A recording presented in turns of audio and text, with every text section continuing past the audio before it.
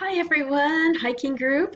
I have had some questions about how to use the Google map that I created. It's actually under My Maps. So the first thing that you would need to do is click on that link. You will have to be logged in with your Google account. If not, it will prompt you to log into your Google account. I don't believe you can use it with any other account besides a Google account. So you might have to create one if you don't have one.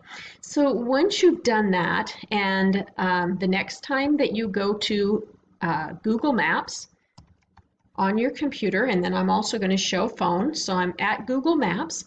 Then I'm going to click on this triple bar, which is the menu, and I'm going to go to Your Places. And this map is going to be saved now from now on underneath your Google account in the Maps. And here's the hikes, Great Falls.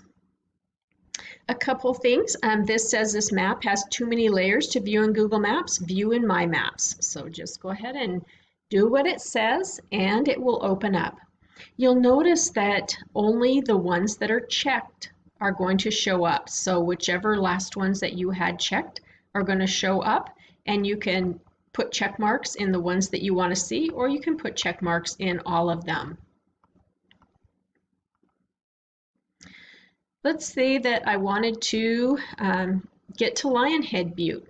I can click on Lionhead Butte, read about it, and then I can click on View in Google Maps. Once I'm in Google Maps, you'll notice that you can get directions right here.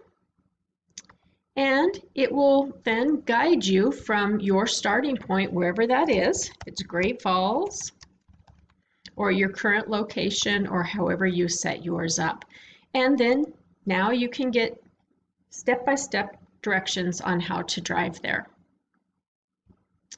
One last little thing, again, about the hikes. Let's go to the triple line, Your Places, back to the Maps, Hikes Great Falls, View in My Maps, is that you can change the base map. So you can scroll down here, and underneath the base map, if you don't like the satellite that I originally set it up on, you can go back to the default Google type map if you prefer to look at it that way. And there are other ones too. You could even look at it by terrain if you like, which will show you the ups and downs. As you scroll in, you'll be able to see more of the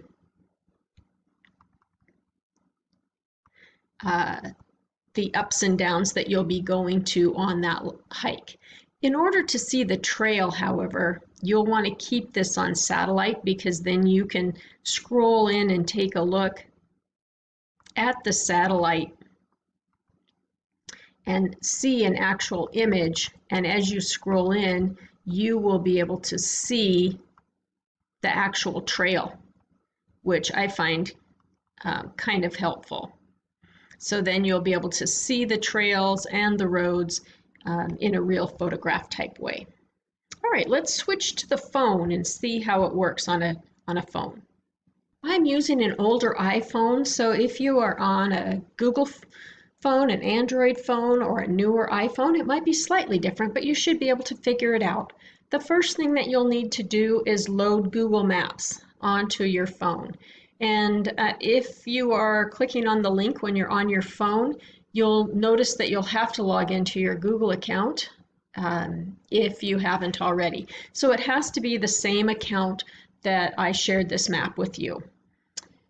So we're going to click on the Google Maps, and this is going to be what the Google map looks like, but we need to get to the hikes map.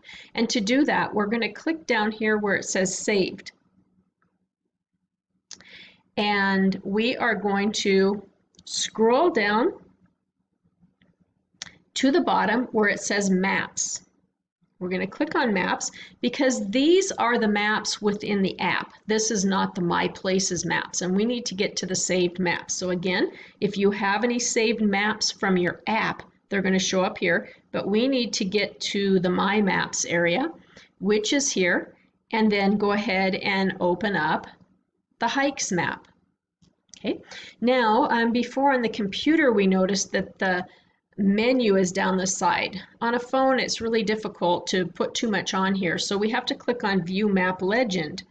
And then this is going to bring up your list that you can check and uncheck depending on which hikes you want to take a look at. And then we can just hit this back arrow to get back to the map. And now we're taking a look, and we can pinch and zoom, and we'll be able to do exactly the same kind of thing. We can click on a place if we want and find out and get directions to how to drive to that particular place. So we can click there, and once you click on one of these place marks, you'll see that here's the directions, and it will give you guided directions, or you can click Start if you're in the car, and it will navigate you to how to get to that trailhead. So I hope that helped you use the map that I gave you, and as always, let me know if you have any questions.